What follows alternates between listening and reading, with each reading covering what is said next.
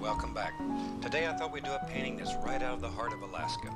We're going to start with a black canvas, which I've already covered with a coat of Van Dyke brown and Prussian blue. And these colors are transparent, so it'll still look black. In this painting, we want to show the moon in the sky with some happy little clouds floating around. We'll put some almighty mountains, some beautiful frost-colored bushes, and we'll see what happens from there. I'm going to start with a little titanium white. And we'll start right up here where we want the moon to be. And just make little X's. And just start working around. You want to start in the center and work outward so the light gets progressively darker as it moves away from the moon. And we'll go out in this direction so that it hits the curvature of the earth and bounces back up. Okay, there we go. And already you should be able to see how the white paint is beginning to pick up the color underneath. We'll just blend this together. There we go. Okay. Now we don't want to let this get too bright. We still want it to look like night when we're finished. So just work it around and around and all the way out to the edges. We'll do a little overlay here. Now then, we'll take the large brush and very gently we'll bring this together just by making little X patterns.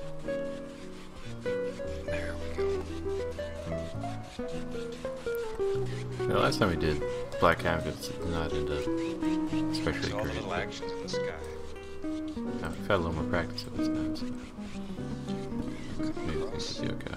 Now let's put the moon in. And we'll do that by taking a clean brush and we'll load it full of white paint. I'll recircle it. And we go right straight into the canvas where we want the moon to be.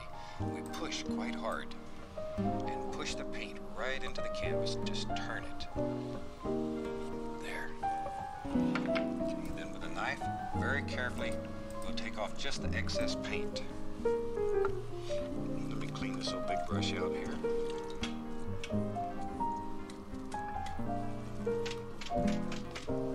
There we go. Now, very gently, bring this together. Just work it back and forth. And create the illusion of a moon sitting up here in the sky. Okay. Now then, let's put some happy little clouds in here. And we'll use the Almighty Fan brush and we'll just use this blue and brown color. And load it full of paint. And we'll take it, just using the corner, and put in some happy little clouds. Just let one float right across the moon here. A lot of paint on the brush. Okay. There we go. Now maybe you can see right up here. We'll put another happy little cloud. A little sneaky cloud running around here at night. There we go. You're pushing this paint into the canvas. Really work it into the canvas. Maybe down here we've got some little delicate clouds that are just floating around. Very small little clouds. There we go. Just lay them in.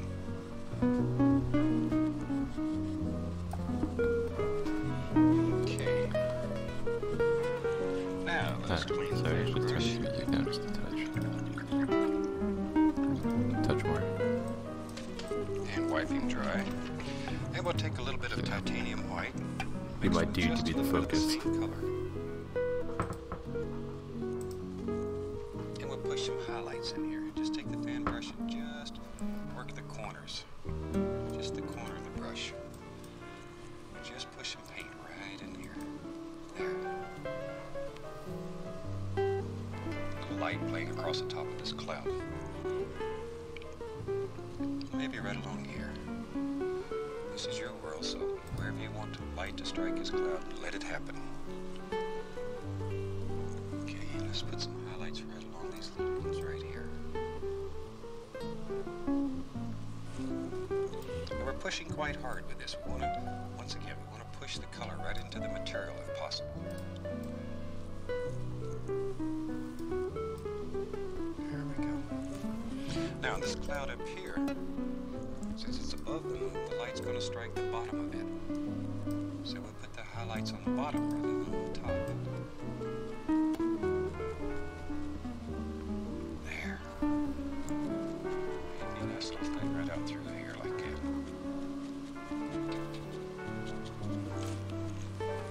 Maybe a little light striking around up in here. Just a little something playing. Okay, now we'll take the big brush. Be sure it's dry and clean. And we're just going to gently hypnotize this just to bring it together. Isn't that fantastic? Look at that. Look at all the little things that happened in this cloud. This is unplanned. It really just happens. You really can't control what's going to happen here. Don't try to. Don't fight it. Use what happens. Okay, let's make a happy little mountain now. We'll take some blue and some brown, still using the same color. And we'll draw in our basic mountain. Not really happy with that so far. Here we go. Really push. Really forcing that paint into the material.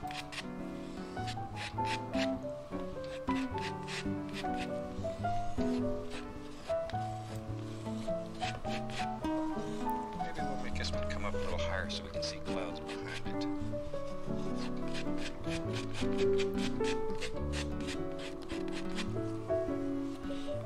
We use a large brush and pull that paint down. This removes any excess that we have left on the canvas. So we're trying to get all the paint off the canvas that we possibly can.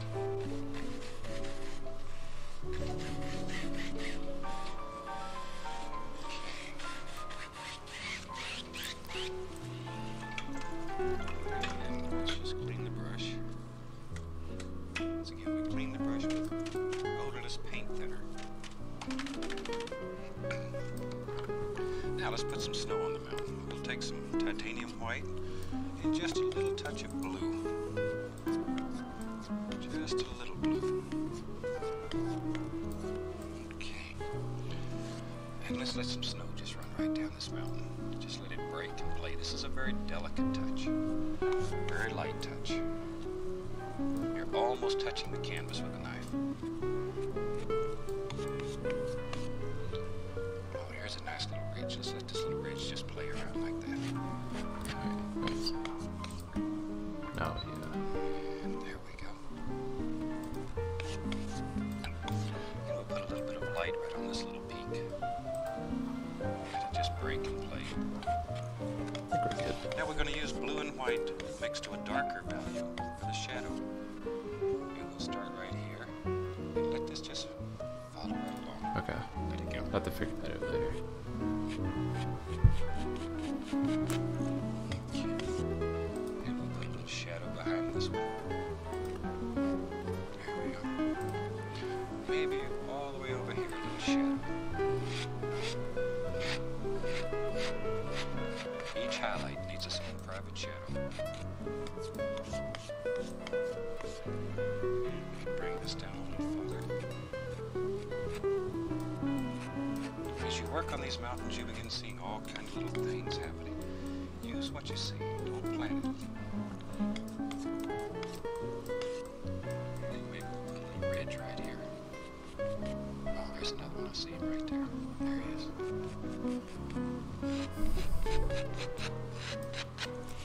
Okay, now let's lay the bottom of these mountains into a little bit of mist. Clean, dry brush, and all we're going to do is tap. Always following the angles that we've created in the mountain. Down like so. Just tap.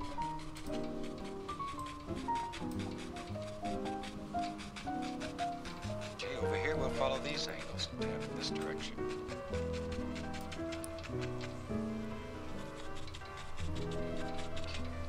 Here.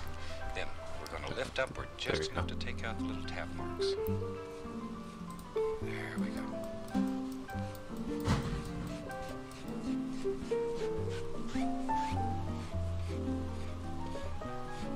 Okay, now we're getting a nice little misty effect over here.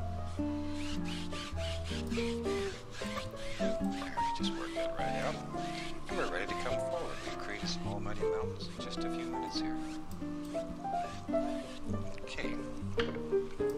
Now we'll take a little more of the blue and brown. And back back to one of our golden rules. You need dark in order to show light.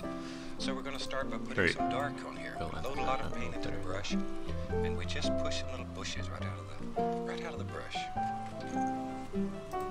There he comes. There he is. Just putting some dark on so we'll have some light showing.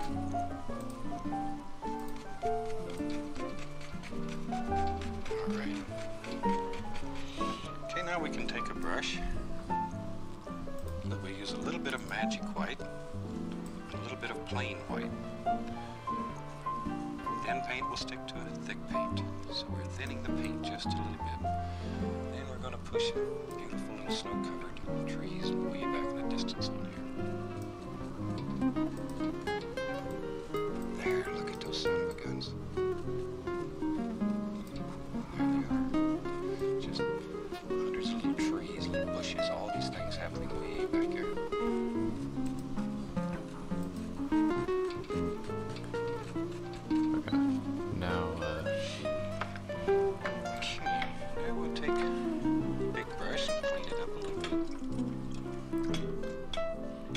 Kind of follow how it's these trees now. We need some reflections. So we take a clean brush, just a little bit of white paint on it, and we'll pull that down. Just grab a hold and pull. Make these nice streaks. This is mixing with the color that we have underneath, the blue and the brown.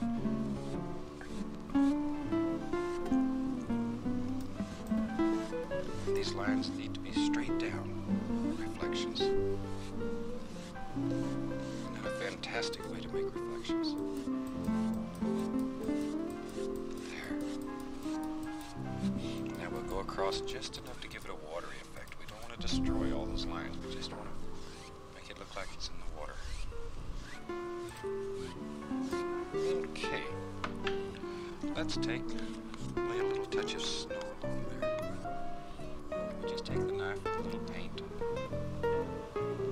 Just put some little snow right along. Ooh, better get your coat out. This is going to be a cold painting.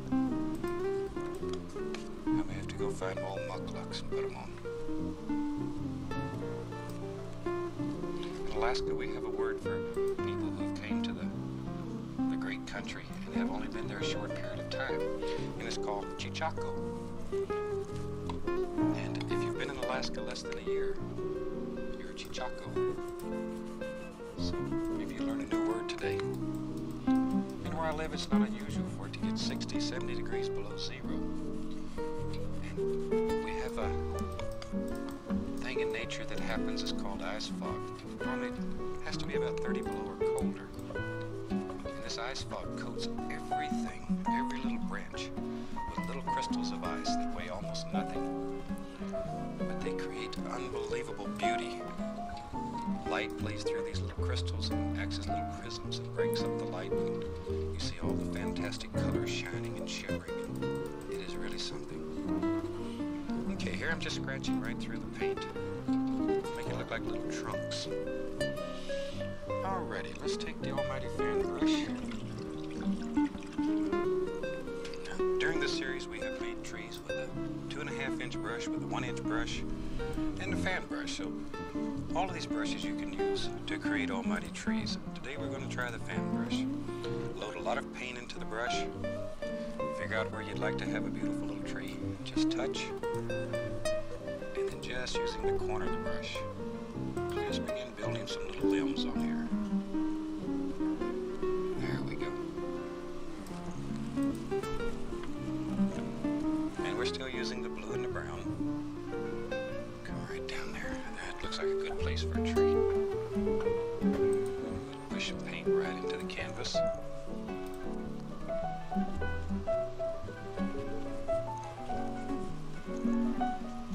Okay, maybe we need one over here that's sort of tired, sort of leaning over a little bit. In nature, trees grow in every direction. And we'll put another one right here. These trees are so much fun, I get started on them, but I'm going to have a hard time stopping. And we'll put another one right there.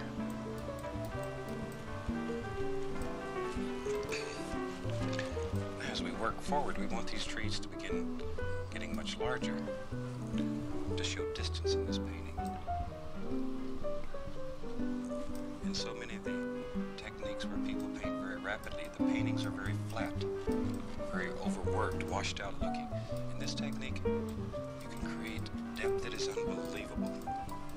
Distance in paintings. And this is how we do it. We use size, we use color. All of these things combine together to create the illusion of distance in a painting. Alrighty, now let's do some more trees. We'll put some on the other side over here. Put an almighty tree up here. There he is. Very dark.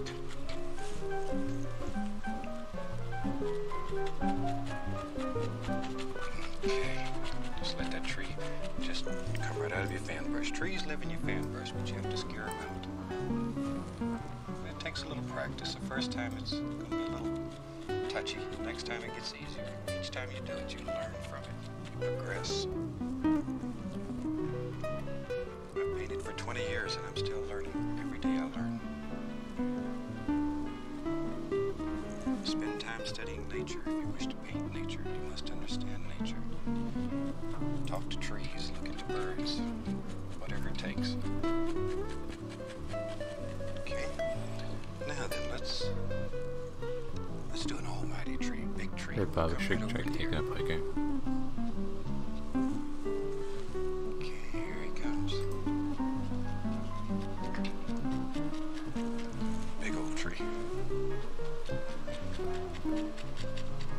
You got your coat out yet? You may need it here any second.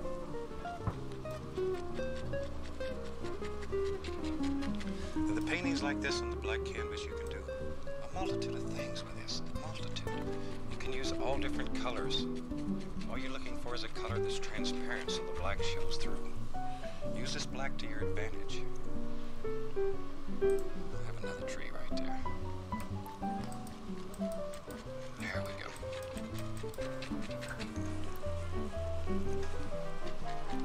There are a lot of people we have taught to do these black canvas that are absolutely making a living out of it now.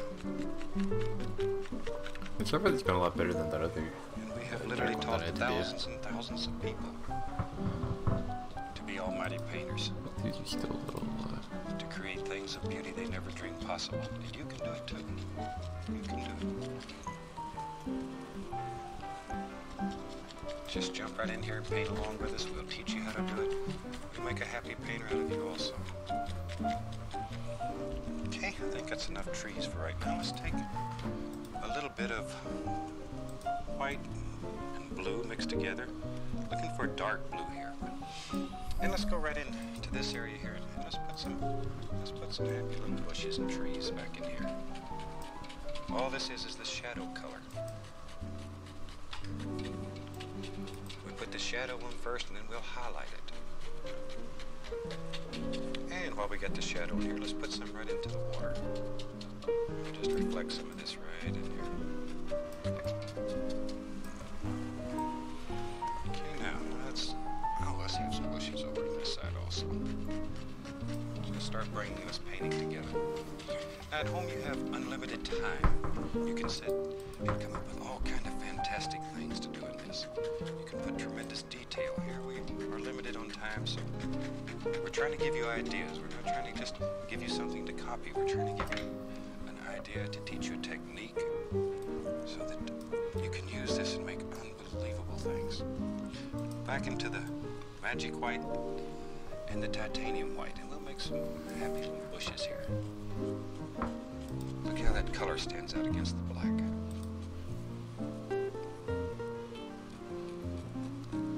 There we go. And as you work more and more with this, you know just by pulling the brush through the correct consistency of the paint, if it's too thin, if it's too thick. It's only a matter of time where you can pull the brush through that paint and almost tell what brand it is. Now we'll just come across and turn this into beautiful little reflections. And while we got the brush loaded here, let's do this one right here. Big tree here. There we go. A little more of the magic white. come right down here and put a happy little bush. Now let's reflect these right into the water. Just let them reflect. Okay, clean off the brush.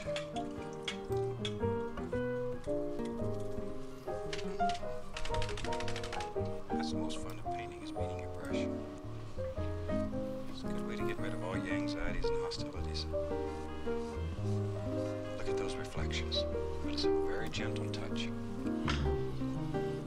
Now we take a little bit of white paint.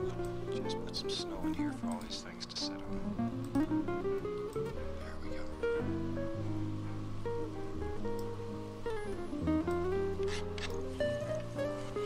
Okay, a little bit of dark paint. We'll put some trunks in, some stems.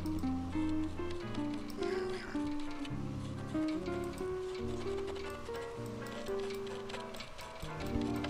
This sort of gives the tree body, gives it shape, but it also shows distance in painting. Use these to your advantage. Okay, take a little magic white and make us a waterline under here. Just use a thin paint to make your waterline. It'll flow off the knife.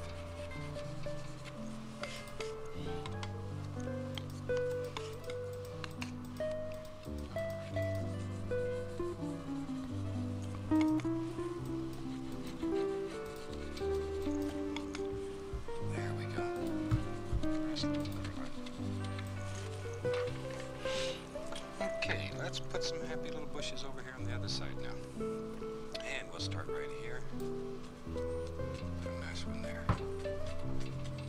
Leave a lot of these dark areas showing. Be careful that you don't cover them all up. Your painting will get very, very flat. Look at all the snow on those. Okay. And work them in layers so you have distance in here. Do one bush at a time. Okay, we'll put a few little sticks in here.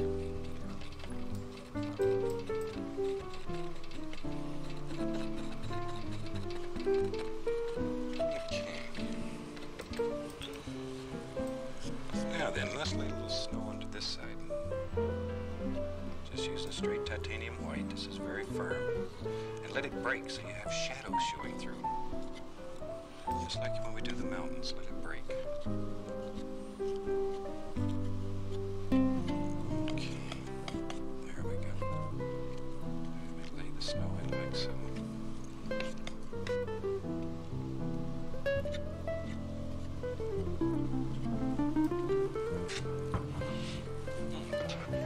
Now maybe there was an old trapper that lived out here. And one day he went to check his beaver traps and maybe he fell into the river here and drowned. But his old cabin's still here.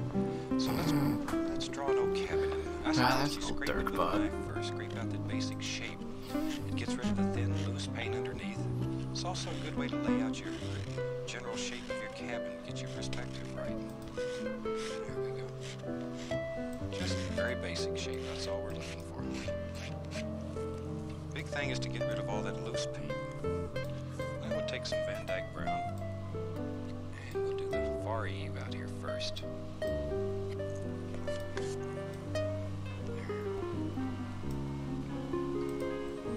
There we go. Now we'll take some titanium white and let's lay some snow on the roof. Over here. There. Just bring us all together. There we go. Now we need to have a little snow on the other side of the roof, so we'll just take a little white on the knife and lay it in like so. A little more brown, and we'll begin putting all this together.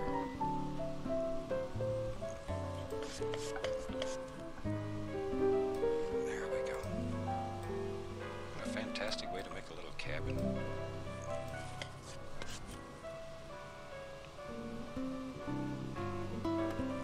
There. And if you want to make it look even older, you can take just a little bit of the white paint and let it just sort of bounce along here. Very gently. Just let it touch and bounce. A little more dark to create the shadows on top. Oh, look at that. Look how old that wood looks. It's a super way to make old buildings and stuff if you ever want to try it. Okay, I think we need a door in here now. Somebody might come along and need to stay in this old cabin, so he's got to have a way to get in. There we go. And we'll take it with some highlights around the door just by using the knife. And probably when this old trapper lived here, he's just like all the rest of us. He ran out of room. So he probably built him a little shed out here. So we'll just build us a little shed. Just bring a little snow for the roof first. There we go. Just like so. Take a little bit of dark paint. A little brown. And we need a wall over here, so we'll just drop it in. There. Okay, let's make this a little slab cabin, so we'll just cut in some slabs here with the point of the knife. There we go. Take a little white and clean this all up. Right now you should begin having a painting that's beginning to take shape, beginning to look well. Should be very happy with it. And I think we've said it before, but painting should do one thing for you. It should create happiness in your heart. It should make you happy. Let's take a little bush right here. Just let a few of these run down. Maybe another little bush right here to sort of push this cabin back into the painting. Right along my cabin. Okay, we need some highlights on this little bush. There we go. And we'll cut a few little sticks here and there. We're just cutting right through the light paint, letting the dark show through.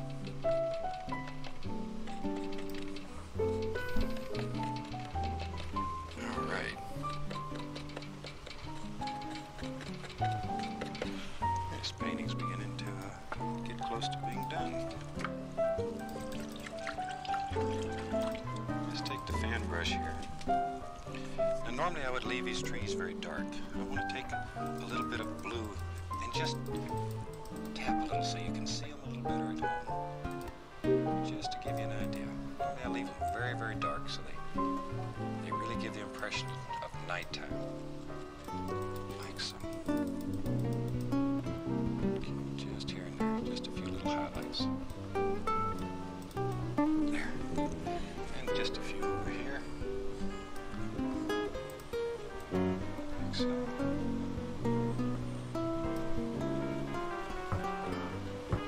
There we go.